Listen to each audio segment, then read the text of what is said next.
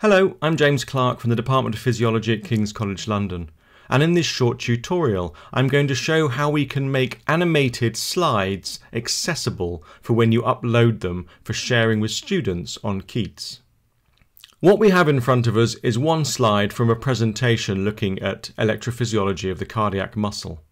If I show this slide, you'll see that there is an animation.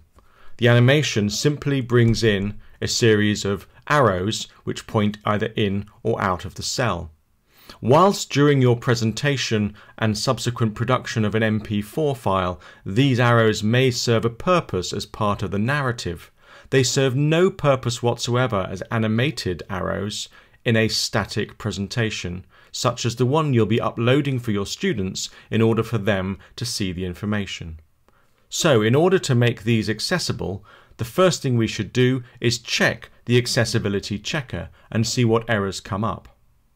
So if I go to the Review tab and choose Check Accessibility, immediately we will see that these arrows and rectangles have no alt text, and there is a warning about the reading order. What the warning about the reading order means is that there are animations on this slide that don't make contextual sense. In the absence of a narration, I would agree that these arrows do not need to be animated. So, let's sort this out. First and foremost, let's get rid of the animation. So we go to the animation pane, show the animation list, and remove all 4 animations. So let's run this slide again.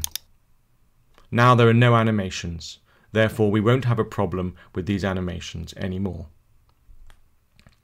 We do have a problem with our alt text, however. Each of these arrow items and each of the boxes have no alt text associated with them.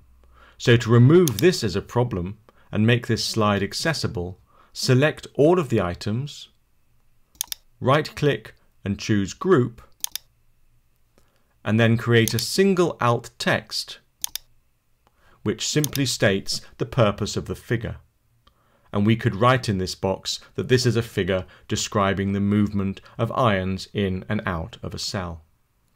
So now we have removed our animations, grouped our images, and created a single alt text which describes the complex process in a simple form. We have eliminated any problems with accessibility on this slide. So this slide can now be uploaded for sharing with students. If you found this tutorial useful, please consider subscribing to my YouTube channel.